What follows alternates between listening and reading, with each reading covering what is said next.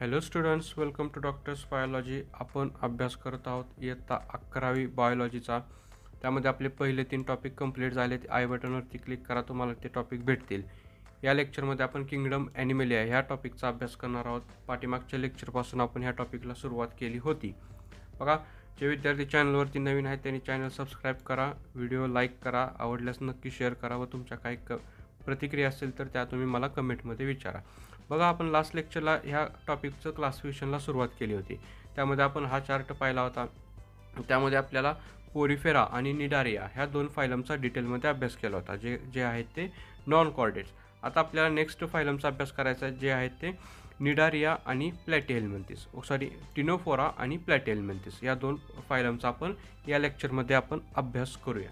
ठीक आहे, बघूया आपण आता फायलम टिनोफोरा काय आहे तो. Okay, phylum Ctenophora. बघा, हा एक इम्पॉर्टंट असा फायलम आहे.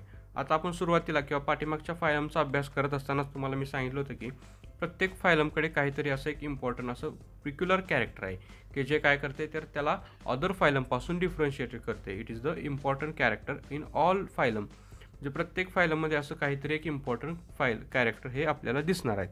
बघूया आता ह्या फायलममध्ये पण कोणतं कॅरेक्टर आहे. बघा, फायलम आहे आपल्याकडे तो टिनोफोरा. त्याला काय म्हणलं जातं, कोम जेली किंवा सी व्हॅल्यूट असं पण त्याला म्हणलं जातं. कोम jelly or C व्हॅल्यूट. These R exclusively marine animal. Okay, म्हणजे मोस्टली किंवा प्युअरली ते कुठं असतात तर समुद्रामध्येच आढळतात. ते कसे आहेत, फ्री स्विमिंग आहेत. बॉडी त्यांची कशी आहे, डिप्लोप्लास्टिक आहे. बघा, आता इम्पॉर्टंट कॅरेक्टर त्यांचं सुरू झालं. It is the free swimming animal. ते म्हणजे ते कसे आहेत तर पाण्यामध्ये फ्रीली स्विमिंग करू शकतात. मोस्टली कसे आहेत तर ते ऑर एक्सक्लुसिव्हली मराईन ॲनिमल आहेत. आता त्यांची बॉडी स्ट्रक्चर वगैरे कसं बघा, क्रायटेरिया वगैरे काय काय यूज केलं आपण. डिप्लोप्लास्टिक म्हणजे 2 जर्म लेअर आहेत त्याच्यामध्ये, एक्टोडर्मा आणि एंडोडर्म. मेसोडर्म त्यांच्यामध्ये अब्सेंट असतो. त्यानंतर काय तर रेडियली सिमेट्रिकल आहेत. म्हणजे त्यांच्यामध्ये काय तर 1 or more axis R found for the symmetry. Body सिमेट्रीसाठी त्यांच्यामध्ये 2पेक्षा जास्त ॲक्सिस सापडतात, म्हणून त्याला म्हणतो आपण रेडियली सिमेट्री. नेक्स्ट कॅरेक्टर आहे काय त्यांच्याकडे, ब्लाइंड सॅक बॉडी प्लॅन. म्हणजे आता हे काय आहे बघा, तर त्यांच्यामध्ये ओपनिंग हे एकच आहे.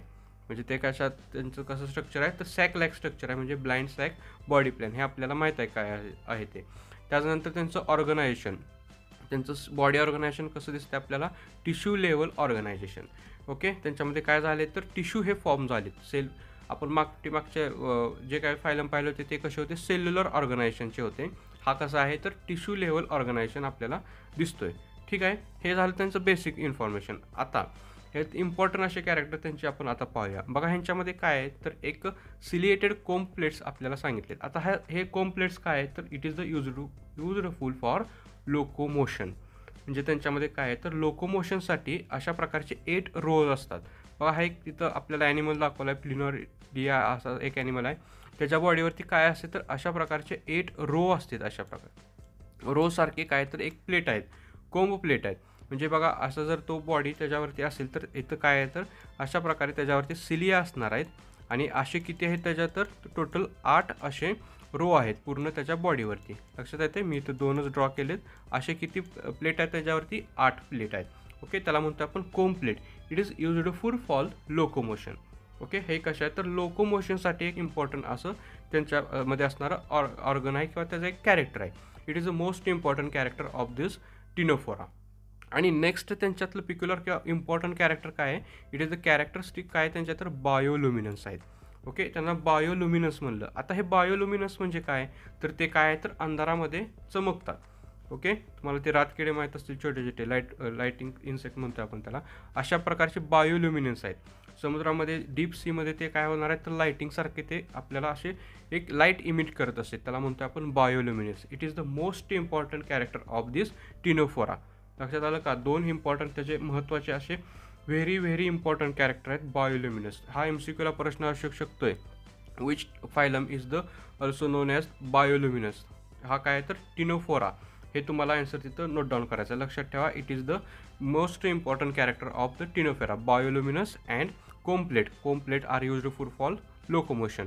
ओके, आता डायजेशन नेक्स्ट बघू आपण. त्याचं कॅरेक्टर काय तर एक्स्ट्रा सेल्युलर डायजेशन बघतो आपण त्याला. एक्स्ट्रा अँड इंट्रा अशा प्रकारचे दोन्ही प्रकारचं तिथं डायजेशन होत असतं. एक्स्ट्रा सेल्युलर म्हणजे काय तर ते बॉडीच्या बाहेरचं डायजेस्ट झालेलं मटेरियल ते सक करून घेतात किंवा ते ॲब्सॉर्ब करून घेतात. It is the extra cellular digestion. Intracellular म्हणजे काय तर ते बॉडीमध्ये ॲब्सॉर्ब करणार आहेत आणि बॉडीमध्ये त्यांच्यामध्ये ते डायजेस्ट करणार आहे. It is the important character of this type of the animals. Okay, next बघा त्याच्यामध्ये काय दीज आर निडारियन्स. आता निडारियन्स म्हणजे काय तर आपण ते लास्ट फायलमध्ये आपण पाहिलं होतं की त्याच्यामध्ये काय होतं तर एक सिनोब्लास्ट होतं. ओके, निडोब्लास्ट पाहिला होता आपण. एक स्पाईनसारखं स्ट्रक्चर होतं त्यांच्या आर्मवरती. अशा प्रकारचं तुम्हाला एक मी स्ट्रक्चर दाखवलं होतं की जे काय तर स्पाईन आहे प्रिडेटरला ट्रॅप करण्यासाठी ते यूज करत होतं. निडोब्लास्ट होता. हा निडोब्लास्ट त्यांच्यामध्ये अब्सेंट आहे म्हणून त्याला काय म्हणतोय सिनाडिरियन्स. ओके, अनिडारियन्स म्हणतोय आपण त्याला. ह्याच्यामध्ये तो सिनोब्लास्ट हा अब्सेंट आहे. पण त्यामध्ये काय आहे तर एक नेक्स्ट कॅरेक्टर किंवा मॉडिफाईड कॅरेक्टर त्यांच्यामध्ये ॲड झालेलं आहे. कोणतं तर कोलोब्लास्ट. ओके, कोलोब्लास्ट हा त्यांच्यामध्ये एक प्रकारचा मॉडिफाईड ऑर्गन तिथं ॲड झालेला आहे किंवा एक प्रकारच्या सेल्स आहेत. त्या काय यूज करत असतोय आपण, त्या यूज का करतोय तो तर प्रिडेटरला कॅप्चर करण्यासाठी. आता हा कोलोब्लास्ट म्हणजे काय तर एक स्टिकी सेल्स आहेत. ओके, त्या स्टिकी सेल्स काय करत असते तर एखाद्या ऑर्गॅनिझमला किंवा त्यांच्या तो जे काय प्रिडेटर आहे किंवा ते शिकार आहे त्यांचं त्या शिकारला प्रेला त्यांच्या पकडण्यासाठी तो यूज करत असते. अशा प्रकारच्या त्याच्यामध्ये कोलोब्लास्ट ह्या त्या कोम प्लेट्सवरती प्रेझेंट असते. त्याच्या जे काय सिलिएटेड सेल्स आहेत त्याच्यावरती त्या प्रेझेंट आहेत आणि ते काय करतात तर त्यांना पकडण्यासाठी त्याला ट्रॅप करण्यासाठी ते यूज करणार आहेत. ओके, कोलोब्लास्ट हा आहे तो निडारिया. बघा निडारिया समजला का, फायलम निडारिया. इट इज काय परत एकदा बघा त्याच्यामध्ये it is the free living exclusively marine animal diploblastic radially symmetrical animal with blind sack body plain. Blind sack body plain त्याच्यामध्ये दिसणार आहे आपल्याला. त्याचबरोबर यांच्यामध्ये टिश्यू लेवल ऑर्गनायझेशन आपल्याला दिसतंय आणि मोस्ट इम्पॉर्टंट VIP कॅरेक्टर कोणते त्यांच्यामध्ये कोम्प्लेट्स. Okay, ciliated कोम्प्लेट. कोम्प्लेट म्हणजे काय असणार आहे तर अशा प्रकारचे 8 रो असणार आहे त्यांच्यामध्ये आणि त्या 8 रोला काय तर अशा छोट्या छोट्या सिलिया आहेत. हे इम्पॉर्टंट कॅरेक्टर त्याच्यामध्ये त्यांना एक इम्पॉर्टंट असं फीचर ते देतं आहे. 2 पॉईंट आहेत त्यांच्यामध्ये. एक आहे ते कोम्प्लेट्स आहेत ह्या कोम्प्लेट्स कशासाठी लोकोमोशनसाठी यूज करणार आहेत ते. ओके, टोटल 8 कोम्प्लेट्स तिथं आपल्याला दिसतात. 8 रोज आहेत तिथं कोम्प्लेटचे. It is the characteristic important features of the सिनोफोरा. Okay, टिनोफोराचं एक इम्पॉर्टंट असं फीचर्स आहेत. आणि त्यानंतरचं मोस्ट इम्पॉर्टंट काय आहे तर फीचर तर बायोल्युमिनन्स. बायोल्युमिनन्स हे पण त्याच्यामध्ये असणारं एक मोस्टली इम्पॉर्टंट असं कॅरेक्टर आहे की जे काय करते त्याला अदर फायलमपासून अदर ऑर्गॅनिझमपासून डिफरन्शिएट करते. बायोल्युमिनस means it is the luminous म्हणजे काय तर तिथं चमकणे. ते काय करते लाईटमध्ये किंवा अंधारामध्ये काय करणार आहे तर ते चमकणार आहे. एक त्यापासून लाईट इमिट करणार आहे. ह्याला काय म्हणतो आपण बायोल्युमिनस. ओके, त्याच्यामध्ये आपण एक्स्ट्रा आणि इंट्रासेल्युलर दोन्ही प्रकारचं डायजेशन दिसते आपल्याला. आणि अजून एक लास्ट इम्पॉर्टंट कॅरेक्टर काय पाहिलं आपलं colloblast. It is a sticky sale that is used for capturing of प्रे. त्यांच्या शिकारीला पकडण्यासाठी ते काम करत असते. ते इम्पॉर्टंट असं कोलोब्लास्ट. ओके, एक्झाम्पल बघा आपल्याकडे काय दिलं आहे प्ल्युरोब्रॅचिया. ओके, प्ल्युरोब्रॅचिया अशा प्रकारचे ते ॲनिमल्स आहेत. आणि दुसरा एक आहे टिनोप्लॅनिया. ओके, टिनोप्लॅनिया आणि प्ल्युरोब्रॅचिया अशा प्रकारचे 2 तिथं एक्झाम्पल आहेत फायलम टिनोफोरामध्ये. ओके, काय अडचण आहे का बघा ह्या फायलममध्ये. नेक्स्ट फायलम आहे आपल्याकडे प्लॅटीहेल्मंथिस. ओके, प्लॅटीहेल्मंथिस. आता त्यांच्या नावावरून काय सांगते ते प्लॅटी म्हणजे काय तर ते फ्लॅट आहेत. ओके, म्हणजे काय तर फ्लॅट म्हणजे ते काय तर चपटे आहेत. प्लॅटीहेल्मिंथिस. हेल्मेंथिस म्हणजे काय वर्म.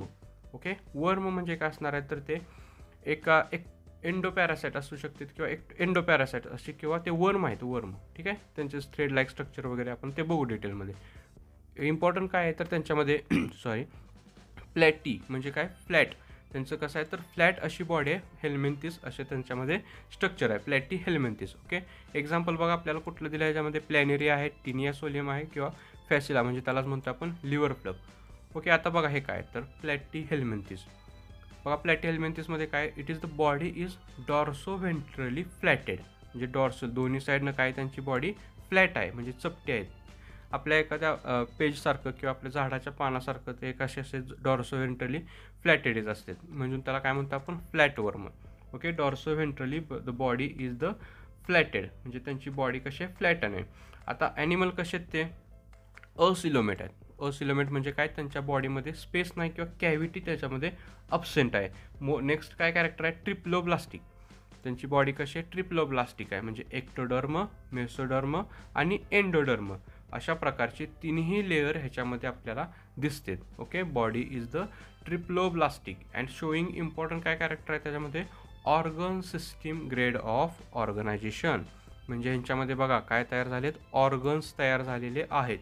ओके, आपण आत्तापर्यंत कसे बघत होतो, पहिला बघितला आपण सेल्युलर ऑर्गनायझेशनचा सायकॉन बघितला, त्यानंतर आपण बघितलं टिश्यू ग्रेड ऑर्गनायझेशनचा, आत्ताच आपण पाहिलेला तो कोण होता, तो तर प्लुरोब्रॅचिया.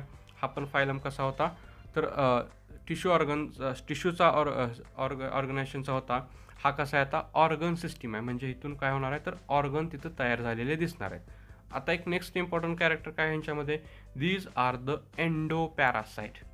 ओके, एंडोपॅरासाइट. आता एंडोपॅरासाइट म्हणजे काय, की जे काय असतात तर एखाद्या होस्टच्या, एखाद्या ॲनिमलच्या बॉडीच्या आतमध्ये राहत असतात. अशा पॅरासाइटला काय म्हणतो आपण, एंडोपॅरासाइट. लक्षात आलं, एंडोपॅरासाइट म्हणजे हे काय, तर प्लॅटिहेल्मिंथेस दीज आर द एंडोपॅरासाइट आहेत. ते ॲनिमलच्या बॉडीच्या आतमध्ये राहतात and also free living. they are both type of the animals. They are found in the both side. That is also found in the inside the body or also found in the free living. Free living म्हणजे काय, बाहेर कुठेही पाण्यामध्ये वगैरे ते आढळतात. Okay, एंडोपॅरासाइट as वेल as free living. आता next काय बघा, त्यांच्यामध्ये जे काय एंडोपॅरासाइट आहेत, ओके, जे काय ॲनिमलच्या बॉडीमध्ये फाउंड होतात, त्यांच्यामध्ये काय तर हुक आणि सकर्स अशा प्रकारचे अटॅचमेंटसाठी असणारे पार्ट असतात. बघा आता ह्या टिनिया सोलियममध्ये बघा, जर त्याचं अशा प्रकारचं एक माउथ आपण तिथं ड्रॉ केलं, ओके, तर त्याच्यामध्ये काय असणार आहे, हुक असते तिथं, म्हणजे एक स्पाईनसारखे स्ट्रक्चर असते हुक, जे काय करते तर त्या होस्ट सेलला किंवा त्या होस्ट ॲनिमलला अटॅच करते त्याच्या इंटरनली बॉडीमध्ये. इंटेस्टाईनमध्ये आपल्या हे फाउंड होत असतात, इंटेस्टाईनमध्ये वगैरे. ठीक आहे, पोटामध्ये आपण जंत झाले म्हणत असतोय बघा, ते हे आहेत टिनिया म्हणजे एंडोपॅरासाइट. हे आपल्या बॉडीमध्ये लार्ज इंटेस्टाईनमध्ये, स्मॉल इंटेस्टाईनमध्ये अटॅच झालेले असतात. हे आहेत ते एंडोपॅरासाइट. अशा प्रकारचं हुक असतात, काही तिथं सकर्स असतात. हे सकर आणि हुक काय करतात तर आपल्या इंटेस्टाईनमध्ये ते अटॅच राहतात. Okay, for the attachment of the host body. हे इम्पॉर्टंट असं त्यांचं कॅरेक्टर आहे फॉर द एंडोपॅरासाइट. आणि एक्टोपॅरासाइट फ्री लिव्हिंगसाठी काय आहे तर असं स्विमिंगसारखी त्याच्यासाठी एक काहीतरी स्ट्रक्चर असतात, म्हणजे काय त्यांच्यामध्ये सिली आहे. ओके, जे काय फ्री लिव्हिंग आहेत लिव्हर फ्लग किंवा प्लॅनेरियासारखे त्यांना काय तर सिली आहेत फॉर द लोकोमोशन. आता body is covered with the cuticle in parasite. त्यांच्या बॉडीवरती एक क्युटिकल असतं. का बरं असणार आहे ते, तर आपल्या बॉडीमध्ये जे काय एन्झाईम्स आहेत किंवा जे काय केमिकल्स आहेत त्यापासून प्रोटेक्शन देण्यासाठी एक हार्डनेस किंवा एक क्युटिकल त्याच्या बॉडीवरती प्रेझेंट असतं. जे कसं असतं तर थोडंफार ते हार्डनर असतं, जे काय करणार आहे तर अदर केमिकल मटेरियल्स आपल्या बॉडीतील त्याच्या बॉडीवरती काही इफेक्ट होऊ नये म्हणून ते तिथं प्रोटेक्शनसाठी तिथं यूज केलं जातं. आणि ह्या सिलिया का बरं दिलेत त्यांच्या बॉडीवरती, तर त्या लोकोमोशनसाठी त्या यूजफुल असणार आहेत. लोकोमोशनला ते इम्पॉर्टंट असं फंक्शन करणार आहे for the free living form. Okay, it is the प्लॅटिहेल्मिंथेस. लक्षात आलं का बघा, प्लॅटिहेल्मिंथेसमध्ये आपण काय काय पाहिलं, it is the flat body, डॉर्सोवेंट्रली flatted, acoelomate, triploblastic, organ grade organisation आहे, एंडोपॅरासाइट आहेत, त्याच वेल एज फ्री लिव्हिंग आहेत. एंडोपॅरासाइट असतील तर त्यांच्यामध्ये आपल्याला दिसतात ते हुक्स अँड सकर्स आहेत. फ्री लिव्हिंगमध्ये सिलिया दिसतात आणि जे काय पॅरासाइट आहेत त्यांच्यामध्ये क्युटिकल आपल्याला दिसते. मग अजून याच्यामध्ये आपल्याला बघायचं आहे तर डायजेशन. आता डायजेस्टिव्ह सिस्टीम किंवा त्यांचं डायजेशन कसं असतं ते आपण बघू. आता डायजेस्टिव्ह सिस्टीम म्हणजे अशी स्पेसिफिक अशी जी काय डायजेस्टिव्ह सिस्टीम आहे ती ह्यांच्यामध्ये अब्सेंट आहे. ओके, पॅरासाइट फॉर्ममध्ये. ओके, लक्षात घ्या, जे काय पॅरासाइट असते त्यांना डायजेशनची काही गरज नाही, कारण ते ह्युमन बॉडीमध्ये असेल किंवा होस्ट बॉडीमधून काय करते, डायरेक्टली डायजेस्टेड फूड ते ॲब्सॉर्ब करत असतात. म्हणजे त्यांच्या बॉडीमध्ये त्यांना डायजेशन करायची गरजच नाही. they absorb directly digested food, so they cannot need the digestive system. So in parasitic form, the parasitic of platyhelminthes are digestive system are not found, म्हणजे digestive system is absent. But in the free living form there is the digestive system is present, but it is the incomplete. Okay, digestive system is incomplete, that like the blind sac body plan. म्हणजे त्यांच्यामध्ये blind sack body plan म्हणजे एकच opening दिसणार आहे आपल्याला, आणि ह्याच्यामध्ये काय म्हणतो आपण त्याला, इनकम्प्लिटेड डायजेस्टिव्ह सिस्टीम आहे. ओके, म्हणजे जे काय त्यांनी फूड मटेरियल इनटेक केलं इथंच डायजेस्ट होणार आणि इथूनच ते बाहेर टाकलं जाणार आहे. म्हणजे ब्लाइंड सॅक बॉडी प्लॅन या टाईपमध्ये त्यांच्यामध्ये डायजेस्टिव्ह सिस्टीम आपल्याला तिथं दिसून येते. ओके, पॅरासायटिक फॉर्ममध्ये डायजेस्टिव्ह सिस्टीम हे अब्सेंट आहे. इम्पॉर्टंट कॅरेक्टर नोट डाऊन करून घ्या तुम्ही ते. आता बघा, फ्लेम सेल दिले तिथं प्रोटोनेप्रिया, त्याला म्हणतो आपण प्रोटोनेप्रेडिया. आता हे काय काम करते तर तिथं एक्सक्रिशनचं काम करत असेल. ओके, एक्सक्रिशन अँड ऑस्मोरेग्युलेशन, म्हणजे त्यांच्या बॉडीतील वॉटर लेवलचा किंवा ऑस्मोरेग्युलेशन करण्यासाठी एक प्रोटोनेप्रेडिया नावाचा एक त्यांच्या बॉडीमध्ये ऑर्गन दिलेला असतो. टिनियामध्ये असेल किंवा अशा प्रकारच्या ऑर्गॅनिझम दिसतोय, ऑर्गॅनिझममध्ये अशा बॉडी पार्ट असते, तो एक्सक्रिटरीसाठी किंवा एक्सक्रिशनसाठी तो इम्पॉर्टंट रोल कॅरी करत असते, प्रोटोनेप्रेडिया. Okay, it is the flame sale or प्रोटोनेप्रेडिया. It is the useful for excretion and ऑस्मोरेग्युलेशन. MCQ असू शकतोय, which dash dash part is useful for excretion and ऑस्मोरेग्युलेशन, प्रोटोनेप्रेडिया. ठीक आहे. आता नेक्स्ट रिप्रोडक्शन बघा त्यांचं कसं आहे. It is the हर्मॅपोरॅड. म्हणजे हर्मॅपोरॅड म्हणजे काय तर it is the both type of the sex organs R found in the one organism. म्हणजे ते कसे आहेत तर बायसेक्शुअल आहे, मेल आणि फिमेल असे त्यांच्यामध्ये दोन्ही पण कॅरेक्टर एकाच ॲनिमलमध्ये आपल्याला दिसून येतील. म्हणजे त्यांच्यामध्ये काय असणार आहे, सेल्फ फर्टिलायझेशन तिथं दिसून येत असते. ओके, बायसेक्शुअल आहेत ते, अशा प्रकारचं त्यांच्यामध्ये रिप्रोडक्शन दिसणार आहे. सेल्फ फर्टिलायझेशन पण असू शकतं. हे काय करू शकतात, मेल आणि फिमेलचे कॅरेक्टर एकाच ऑर्गॅनिझममध्ये एकाच ॲनिमलमध्ये ते दिसू शकणार आहे. ओके, आपण ह्युमन किंवा अदर ॲनिमल कसे असतात, युनिसेक्शुअल असतात, म्हणजे मेल सेपरेट आणि फिमेल सेपरेट असे आपल्याला ऑर्गॅनिझम दिसत असतात. पण हर्मॅपोरॅड म्हणजे काय, मेल अँड फिमेलचे कॅरेक्टर एकाच ऑर्गॅनिझममध्ये असे आहेत ते प्लॅटीहेल्मिंथेस. ओके, लास्ट बघा काय कॅरेक्टर दिसतं आहे, हाय पॉवर ऑफ रिजनरेशन. आता रिजनरेशन काय तर हाय पॉवर आहे, म्हणजे ते स्पेसिफिक आहे त्यांच्यातलं एक कॅरेक्टर. हे काय तर रिजनरेशन, आपण 10th एक एक्झाम्पल पाहिलं होतं बघा रिजनरेशनचं.